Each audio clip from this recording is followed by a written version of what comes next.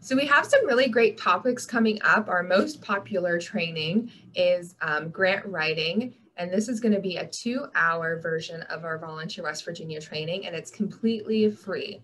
This one is really well received. Last year, we had over 200 people sign up. So you're not going to want to miss out. And then our rest of our topics for the year, we're going to talk about AmeriCorps as a career stepping stone in November. And then we're going to close out this year with a party in December. So if you haven't registered yet, be sure to visit our website so you can get it on your calendar.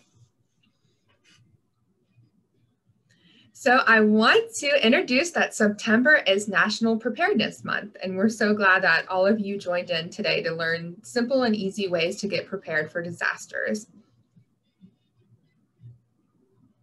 So how today's webinar is going to work, we're going to do 3 components. We're going to start out with a preparedness quiz. No stress, it's not graded, just to see how prepared you are in your home. And then I'm going to introduce Gina, and she's going to be talking about 4 steps to get prepared. And then we have another special guest, Tim, and he's going to be talking a little bit about flood preparedness. We chose this topic because it's such an important issue for West Virginia. So that's how we'll be rounding out the second half of our hour. So as we get started, we're going to see how prepared are you? We have a 5-question quiz, and just take a second and think about these and see how much you know about preparedness.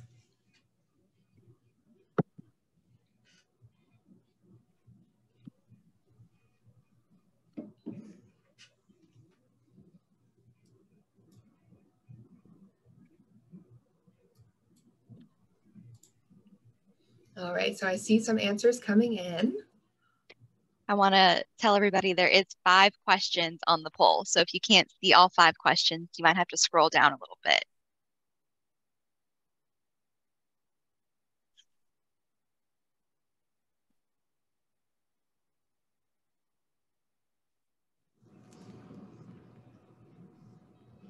So we'll give you a few more moments to see how prepared you are, and then we're going to go over the answers.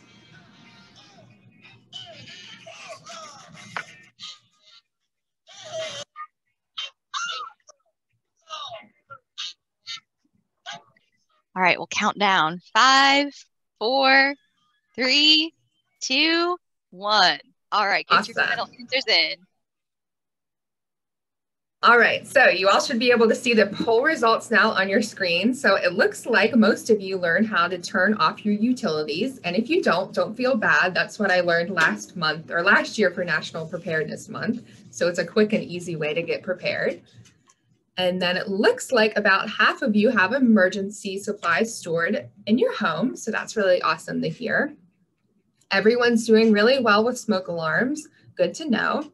And if you're working with clients in your community that don't have smoke alarms, the Red Cross is a really great resource. They have a smoke alarm campaign. So that's a nice way to get them installed in your home. And let's see, number 4, this one's really interesting. I know I'm guilty of this, is having your emergency contacts written down on a piece of paper. So all year long, I've been learning my husband's phone number, and I would say I know it almost. So that's a good thing to do, is write it down in case your phone was turned off during an emergency. And then lastly, it looks like 70% of you have a first aid kit in your supplies. So it looks like you all are well on your way to getting prepared, and we're going to learn some more easy ways for you to get prepared today. So it's my honor to introduce Gina. She's going to be teaching us 4 steps to being prepared. I've worked with Gina the whole time I've been at Volunteer West Virginia, and she's just such a wonderful person and expert in this field. So welcome, Gina. Thank you, Dana. Glad to be here. So why is it important to be prepared?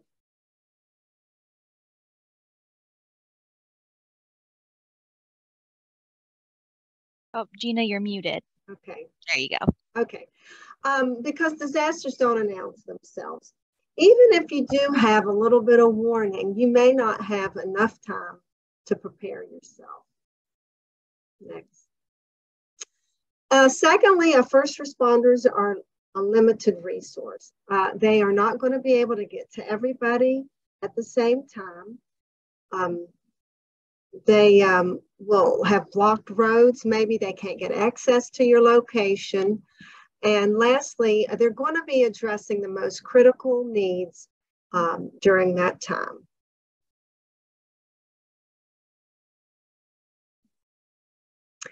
Thirdly, critical services may be impacted during a disaster. Utilities may be off. Roads and infrastructure may be damaged. You may not be able to get to your home because of a flooded road. Electricity or the power may be out, like during the derecho when almost over 1 million people were without power for a long time in a very, very hot summer.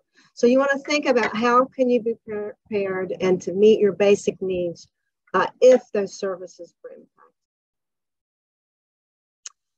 And lastly, natural disasters are an economic loss. They're costing billions of dollars with each decade here in the United States. That price tag keeps going up. So as you can see, anything can happen at any time. The best thing that you can do to prepare your home, your family, your loved ones, your pets, is to prepare yourself and protect them before a disaster strikes. So 4 steps to being prepared. What are those? Be informed, make a plan, build a kit, and be involved. So the first step is to be informed. You want to know about the hazards in your area. Think about your community. Do you live near a river or a creek that has a potential of flooding? Are you near a chemical industrial complex where there could be a chemical leak or other hazards? Are you near a train track where there could be a train derailment? And power outages, of course, we all experience those in severe storms. So these are some of the things you want to keep in mind when preparing. So how will you stay informed and keep informed during a disaster or before? Well, there's the common alerts that go out over the radio and TV. There are some automatic alerts like reverse 911 land calls that goes over landlines. That's what I'm trying to say. Emergency managers can use that system to do a robocall to landlines, alerting people about an emergency. For instance, during the water crisis, when we had contaminated water, I got an alert through my landline. If anyone has had an alert, just kind of type that into the chat box if you want to do that and say how you've gotten alerted from a local official. Some other things are that emergency managers are going to social media. So you could follow them on Facebook or Twitter. Also, some have emergency apps that you can download. For instance, Kanawha County has an app called KC Ready, and that will send alerts to you about traffic issues, accidents, weather-related disasters. Next. FEMA has an app that you can download, and you can receive up to 5 different locations for weather alerts. It has a section that you can put your preparedness information, and it has tips about being prepared. It also has some other disaster resources. For instance, if you were looking for a local shelter nearby. And you can upload your photos if you had disaster damage. That you could upload, and that would be ready to share with local first responders. Another platform that some emergency management agencies will use is called Nixle.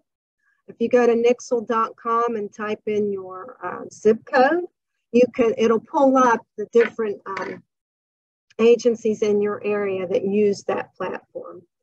But the best tip I'll say is if you contact your county emergency management office. In West Virginia, each county has one, and see what app or what mode of platform or social media do they use to alert their residents.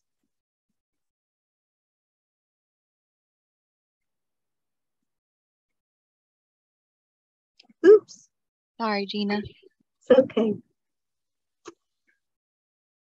So we all are familiar with weather alerts, but what do they mean? So there's 3 types of alerts, from less serious, which is an advisory, to a watch. That means it is possible, but the timing and location is uncertain, so you need to keep track of weather updates. And a warning, which is serious. That is, something's happening now, it's imminent, you have to take action now to protect life, limb, or property. If you go to the National Weather Service, they have great tips for each season of the year.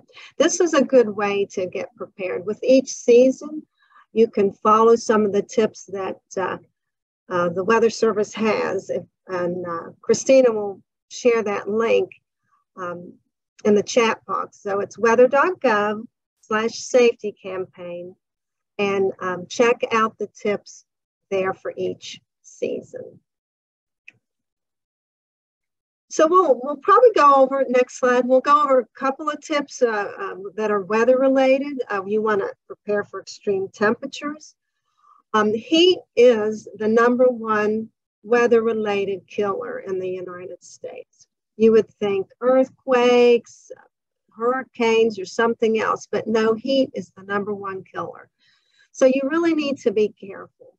Also, it isn't just the temperature that you're concerned about or should be honed into. It's the heat, what they call the heat index. So maybe it's 88 degrees. You think, that's not too bad. But the heat index is, it feels like, what it feels like. That, and if it's so, listen for that and be careful. Stay indoors, obviously, if you can. If you have to work outdoors, take frequent breaks. Stay hydrated, avoid caffeine.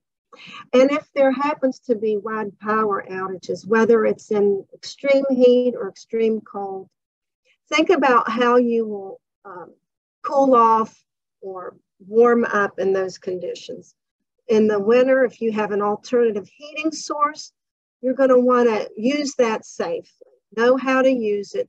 Vent your wood burning or gas heaters. And in the summer, maybe it's you need to go to the mall to cool off, or go to a friend or family whose AC is still on.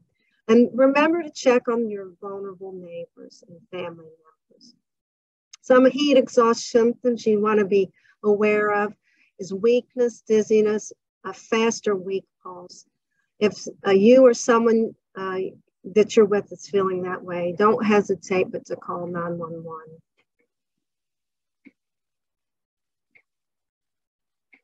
Next.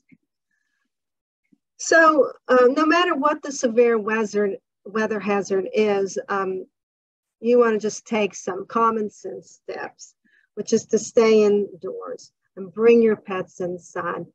And if it's high winds that is a hazard during that storm, secure your outdoor objects, bring things into a garage if you can. All year round, keep your trees and shrubs trimmed so that they don't cause a hazard and, break off or damage your car or property. In high winds, stay away from glass windows and doors. If it's really high level wind or severe wind warning, you can take shelter in your basement or in an inner room with no windows, like a bathroom or a closet. And you want to stay prepared for any power outages. Next. So some power outage tips. Know where your flashlight is. Have extra batteries on hand. Buy them and keep them in their own original containers so they don't corrode. And keep them in a place that you know where they're going to be. Unplug your electronic equipment to protect it from power surges. And how are you going to keep your food safe? Well, you can keep food in the fridge up to 4 hours and in the freezer up to 48 hours safe. And you want to have any backup plan for power-dependent medical equipment that you have. If you don't know what that looks like, call the vendor or whoever provided your medical equipment, and they can give you tips on what to do there.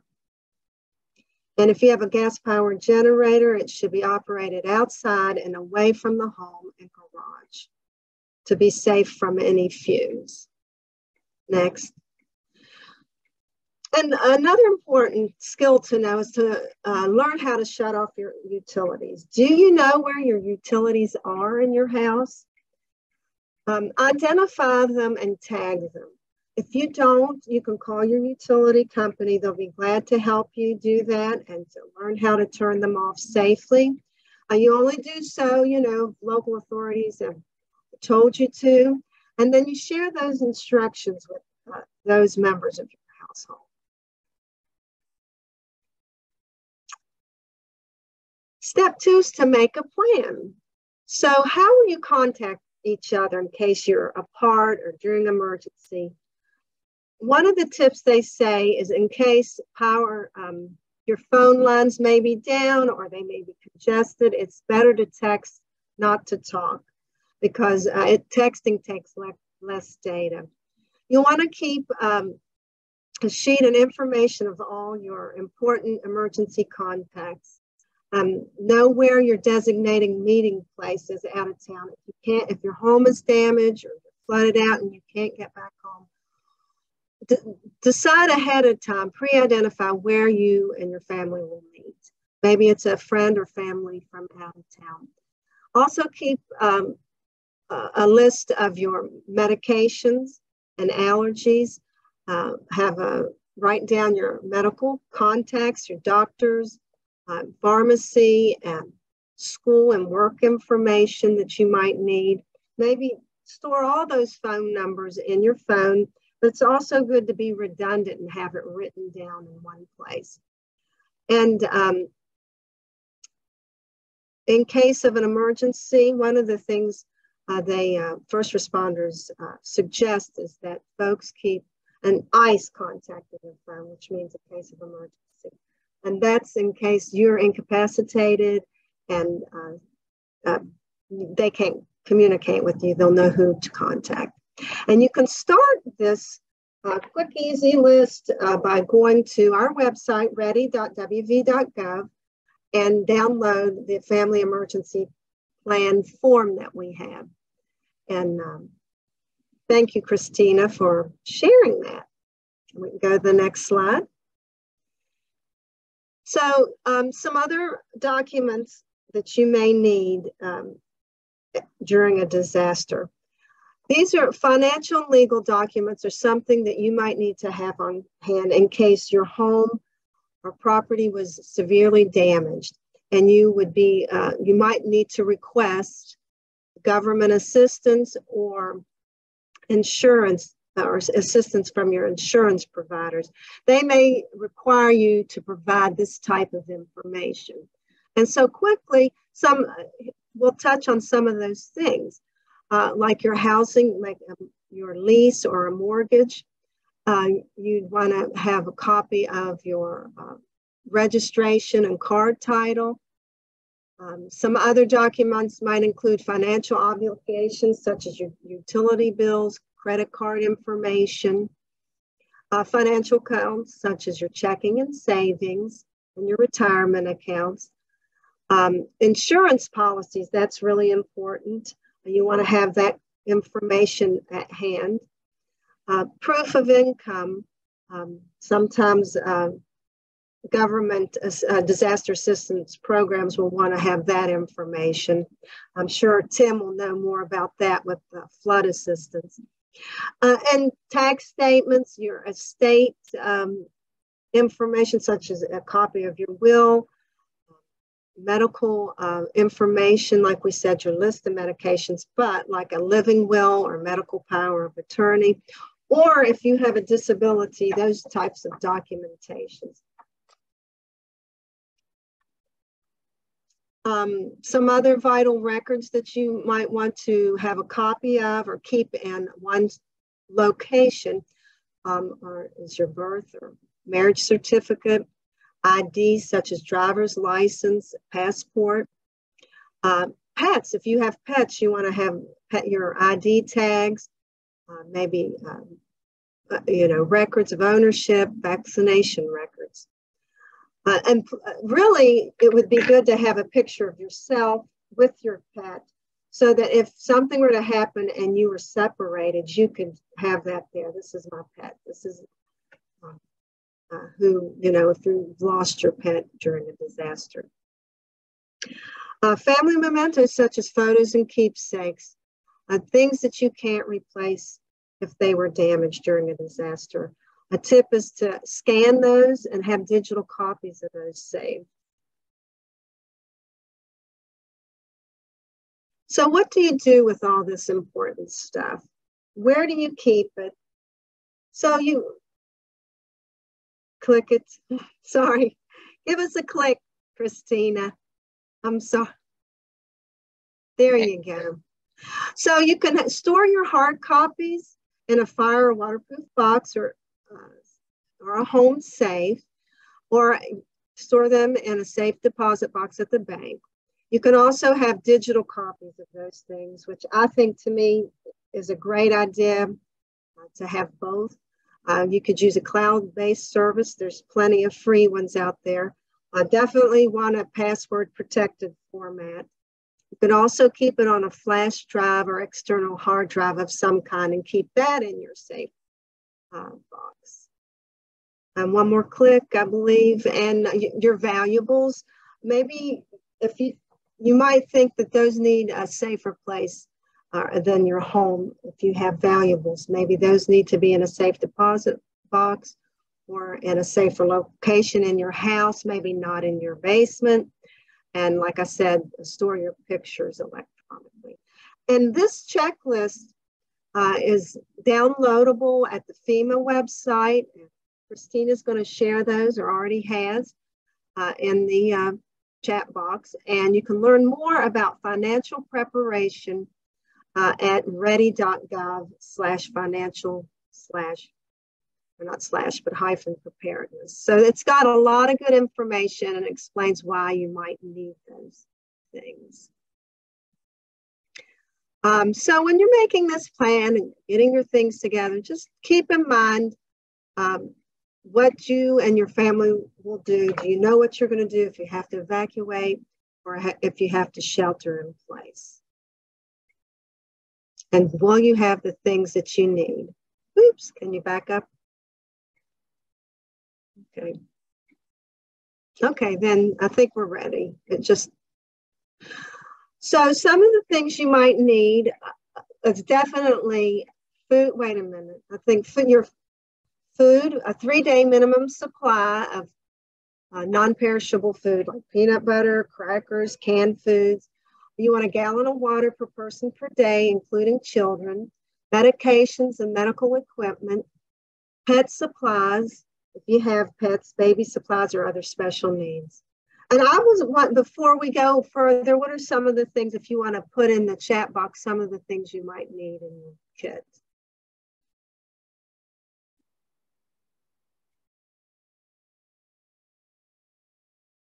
If people want to name some items that you have in your emergency kit, if you have them, or something that you already have in your house that would be useful during an emergency.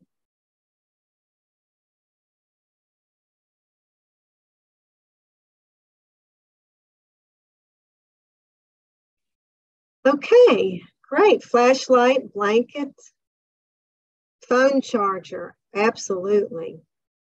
And an alternative phone charger, like a car charger. Great, so let's go on. You can click for me, Christina. Keep going. Flashlight and batteries, first aid. Oh. Solar powered radio, that's great. I see in the chat box. Paper goods like paper towels, plates, utensils, personal hygiene items, wipes, hand sanitizer. Keep a little cash if you're able, can opener for your canned goods, your mobile charger. And there's your utility tool in case you have to turn your utilities off, local maps in case your GPS is down, face masks, and a whistle in case you were to get stranded somehow and people can't hear you. So when you're putting your emergency kit together, think about other locations you might need a little emergency kit, such as your car, especially if you're traveling a lot, something at work, and make sure that your home kit can serve as your to-go evacuation kit. You can keep all your supplies in a big duffel bag or like a plastic waterproof box, and that way you can grab it and go if you need to, or it will be there for you at home to shelter in place. And you want to check those kits twice a year. A good time to do that is when you turn the clocks back in the spring and the fall. And at the same time, you can also check your smoke alarms. That's really important to do because you may have them, but really haven't checked them in years to make sure they're working. Make sure you don't need to change out those batteries. Next. And here's some fun prep tips. I don't know if anybody still uses Crisco, but if you have that and a little wick, you've got an automatic candle. If the power's been out a while and you need to save your food, you can fill your wash machine or bathtub with ice and put your food in there. And if you have batteries that don't work too small, you can fill up the ends with aluminum foil, and then voila, you've got a bigger size battery. Go on. Some winter weather prep tips. Just go ahead and get that salt now before the first snow. And when you're shoveling snow, you can use Pam so that the snow will fall off the shovel easily. If you're stuck in the snow and you don't have any cat litter in your car, you can use your mats to get more traction. And then if your car doors are stuck, sanitizer can help unfreeze those frozen door handles. Lastly, you want to become involved. You want to train and practice. Do a fire drill at home with your family. Do it at work. Take a CPR or first aid training. Learn how to use a fire extinguisher. Do you have one in your home? It's a good idea to keep one in your kitchen. I've burned my toast and set my toaster on fire 2 or 3 times, and that's been a challenge. And I had a fire extinguisher, but froze up because I didn't know how to use it. So it's a good idea. We've done that here at work. We've gone to the fire station. Your local fire department can teach you how to do that. It's a hands-on training. It's fun, and it will give you confidence in how to use an extinguisher. Invite your local first responder to talk about safety to your neighborhood association, your faith-based group, and then lastly, if you want to volunteer, check out the Red Cross. There's a link that you can see what volunteer opportunities they have for helping those after a disaster. And there's other disaster volunteer agencies that you could affiliate with at nvoad.org. So both of those links, Christina will share with you. And lastly, you can get started on your journey by participating in Red Cross's workshops they're having next week. Next week, Tuesday, Wednesday, and Thursday, they have 3 workshops. Be Ready. Be Red Cross Ready is a general preparedness workshop, hands-only CPR. And then the last one will be a preparedness workshop for businesses and organizations. They're holding them twice a day at noon and at 6. So I encourage you to register there. and take a class. And that training link, that registration link, is in the chat box. And then another way, resource that we have is if you go to ready.wv.gov and go to our personal prep toolkit, will help you get started. Everything's there, the family emergency plan, communication tips, and other tools that will help you get started, because it really feels overwhelming when you think of all these things. So just take time to do one thing at a time. If it's just one thing a month, when you shop, maybe get that extra peanut butter, crackers, a little extra something, those batteries. Just, make it easy on yourself, but at least take some steps toward being better prepared.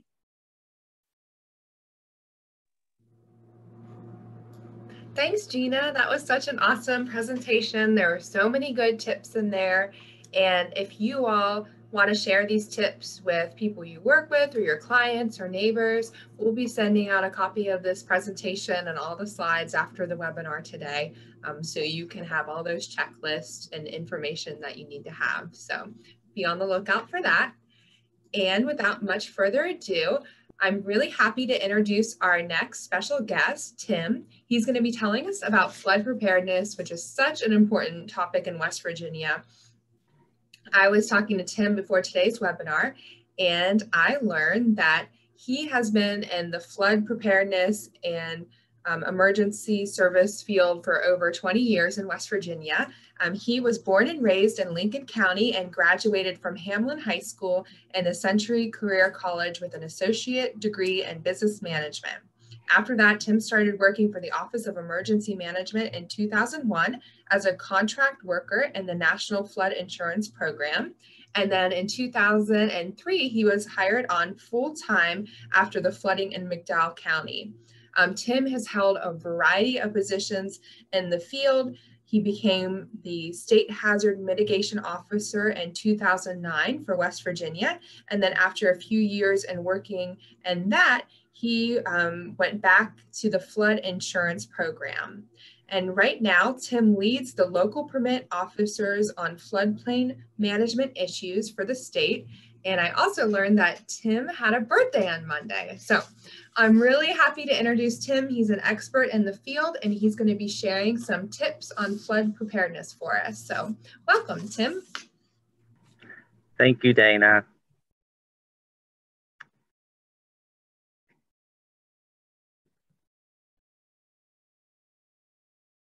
So working in emergency management over the years, I've learned a lot about why we should be prepared and how we should be prepared. So I'm just going to give you some helpful hints today.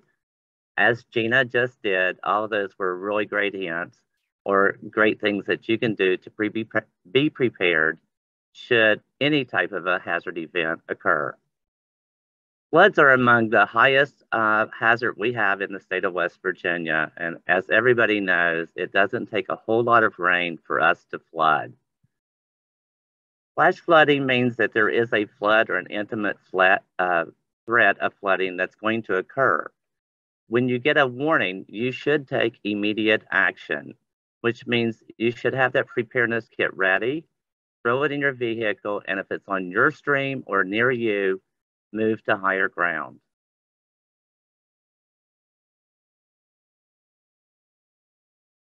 Again, having an emergency preparedness kit is always a good thing to have. We have multiple hazards. We never know when there's going to be a chemical plant spill. We have to shelter in place. We can't go anywhere, whether it's a flooding event, whether we're having another derecho like we had in 2012.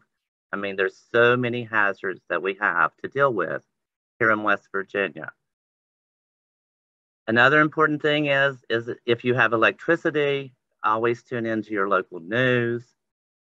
In your community, you should always have good contacts with your emergency management professionals. Get on their websites, get on their email addresses, so that if there is an intimate threat, they can contact you individually. And then make sure that your family members are also aware of what's going on. You can always download the emergency app for your iPhone that will keep you informed of what's happening at that time.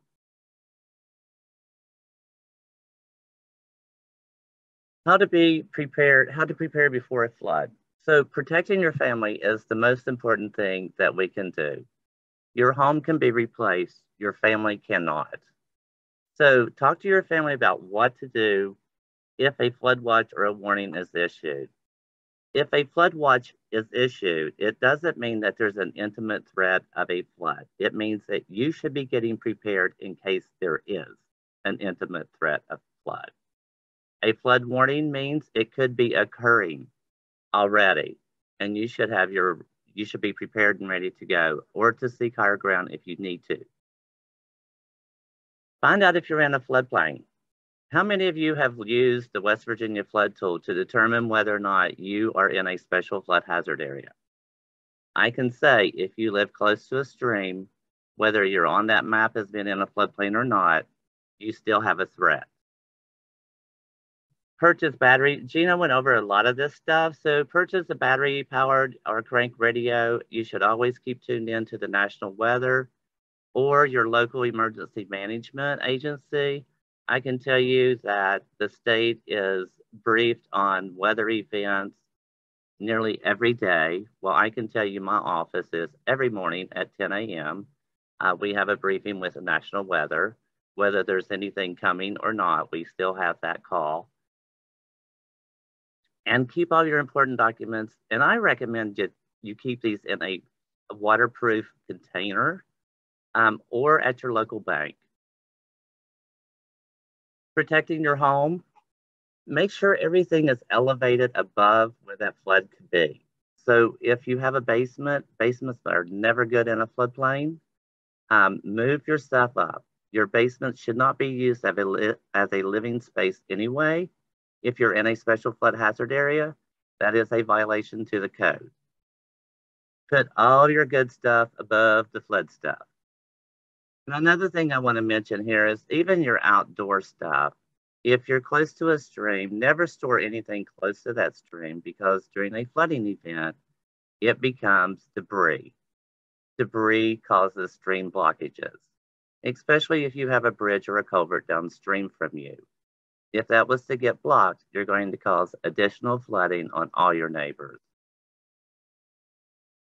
Another thing to do, and if you're in a floodplain, you should have already done, is you make sure your furnace, your hot water tank, your electrical panels, and everything is above where that flood water could be. So this stuff shouldn't be in a basement. It shouldn't be sitting on the ground. It should be elevated above wherever that height is that the flood could be. Listen to your local news. NOAA is always on our, they keep us covered. They let us know. They usually give us days of advance warning. So if national weather is saying, oh, look what we have coming, that's the time to start preparing. Don't wait until it hits. Be prepared to evacuate quickly because we're having flash floods now. And I can tell you in the last month and a half, numerous communities have been impacted by flash floods. Little warning time, little preparedness time. You have to always be prepared and be ready. Always check your emergency kit to see if there's fresh batteries or if there's anything that needs to be tossed out and replaced so that you're ready should that flood or that hazard occur.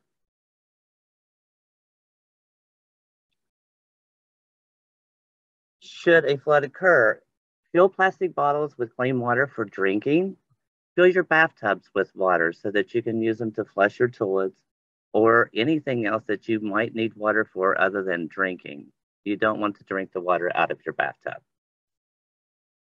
Keep your car at least a half tank full, if not all the way full. I know many of us, we can't keep it full all the time, but you should never let your vehicle go below a half a tank or even a quarter a tank so that you're always prepared to jump in the vehicle and head out. Bring outdoor belongings such as patio furniture indoors and any other thing that could float during a flooding event. I know a lot of us have sheds and from driving around the state. Many of us are putting our animals, our dog boxes, down by the stream so we don't have to carry water to them. That's not a good plan. That's not a good ideal. If you're that lazy, you may not should have a pet, you know. Turn off your propane tanks. I can tell you propane tanks becomes bombs during a flooding event. If a propane tank was to float away and hit a bridge, it could explode and destroy the bridge. Propane tanks, according to regulations, are to be anchored if it's in the special flood hazard area.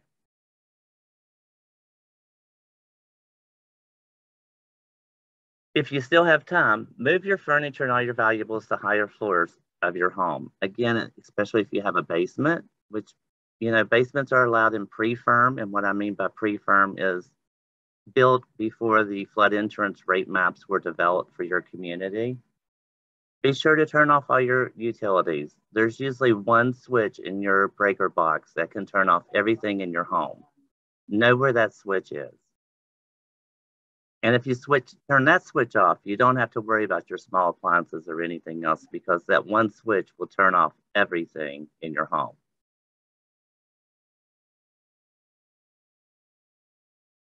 If you have pets or livestock, again, especially if they're chained up by the stream, at least turn them loose. Move them away from where the hazard is occurring. You may want to send your livestock, if you have cattle or horses or outdoor animals of that sort, put them in a fencing area that's higher up, away from the storm or away from the flood. Bring all your companion animals indoors, and if you was to leave to evacuate, take them with you. And you may also need to have an emergency pet kit, similar to the kit for yourself. Just make sure they have the food and any medicines that they may need while you're gone. Let your family, this is a biggie, let your family know you are safe. When events like this occur, everybody worries about everybody. So, and sometimes if you call the home number and it's not a cell number, they're not going to get you because you're not home. And that even makes them worry more. So let your family know what your evacuation plan is, where you plan to go, a phone number that you can be reached at, and do all this prior to the event.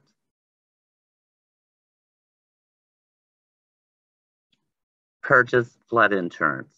If you are in or even close to a special flood hazard area as depicted on the flood insurance rate map, I can tell you that line on the flood insurance rate map does not mean you're going to be dry on one side and wet on the other. It means that that's the regulatory floodplain for FEMA and the mandatory purchase requirements for bankers. Disaster assistance will only pay you if you have a $150,000 home that is washed away. The most FEMA can pay you for that home, if it's destroyed, is $37,500. Why is it important to carry flood insurance? Because flood insurance, if you insure yourself for the market value, flood insurance will make you whole. Disaster assistance was never made to make you whole. It was to make you get back to a livable condition. Whatever you consider a livable condition, it's usually not going to be enough if it's disaster assistance.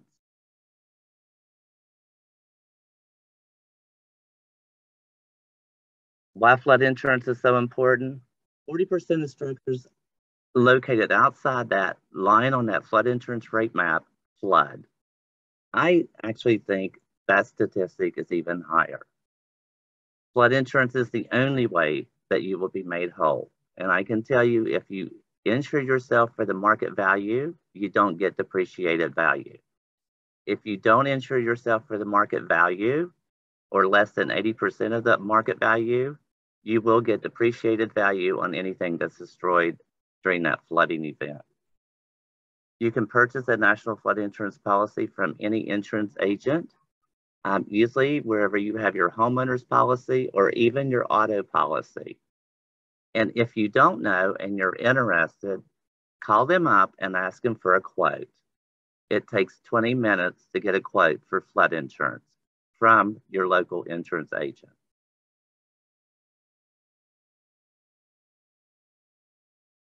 So if you don't know whether you're in a floodplain or not, we have one of the best tools, I think, in the country, the West Virginia Flood Tool.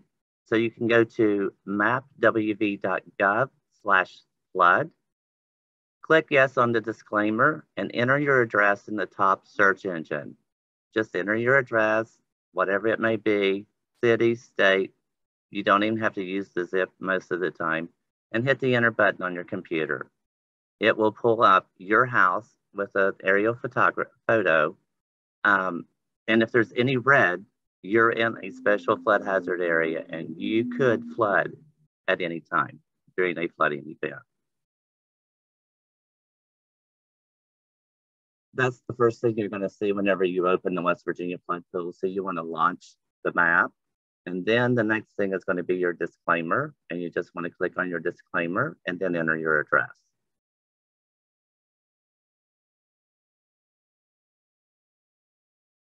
So to learn more about emergency preparedness and other actions to take for you and your loved one, visit the website. Gina, I think this was yours. ready.westvirginia.gov. Be informed, make a plan, make a kit, be involved. And I hope what I have told you today will help you be prepared should any hazard occur. Thank you. Thank you, Tim. That was an awesome presentation. I was just checking out the flood map while you were speaking, and it's really interesting to see where the floodplain is. And those are really very nice, tangible tips. So we really appreciate it. And I loved your commercial for Ready WV. Maybe you and Gina could partner and do an advertising campaign. I don't know. But if anyone has any questions before we wrap up, you can put them in the chat box. If you want to ask Tim a question or Gina a question, we have a few minutes, so that would be a really great time to do so. And then as you think of your questions for the chat box, I'm going to do a few final reminders for us today. Be sure to complete the feedback survey. Christina is going to paste that in the chat box. We'd love to hear what you think about today's webinar, and this would be an opportunity for you to suggest topics for future webinars.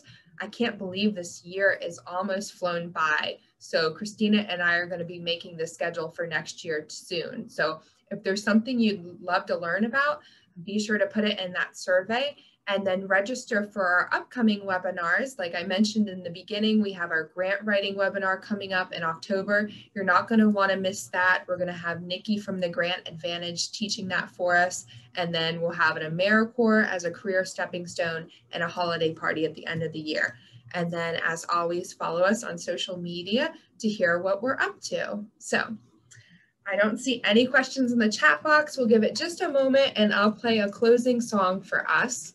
And I just wanted to thank Gina and Tim again for being our guests today.